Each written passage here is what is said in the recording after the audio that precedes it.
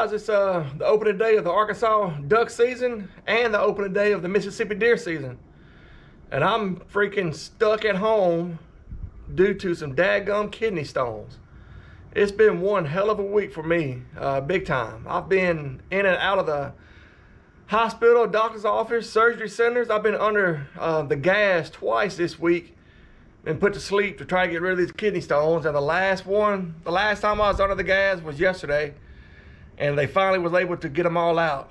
And it's been unreal. First time I've ever had kidney stones, and I don't wish them on my worst enemy. They're horrible. If you never have them, thank God.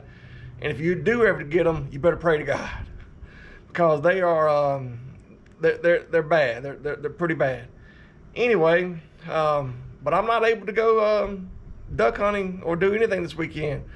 Doctor told me to take it easy. I can't drive because I've been under the gas, so I can't drive for 24 hours legally at least. And so I'm just stuck at home with my wife. Yippee! But I'm gonna do some stuff around the house, make sure all my gear and everything like that's ready. Thank God I was able to get these kidney stones out, and I'm okay.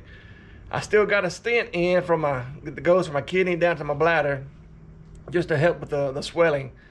But I should go back, I believe Tuesday, and get it out. And gotta go back on the gas again Tuesday. So I'm cooking the Thanksgiving. I'm cooking the turkey for Thanksgiving. So my kinfolk better be ready, because ain't no telling how that turkey's gonna taste.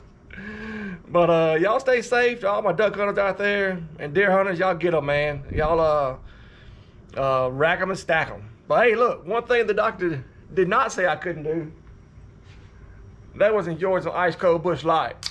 So here's to all my Arkansas duck hunters and all my Mississippi deer hunters. Y'all get them, man.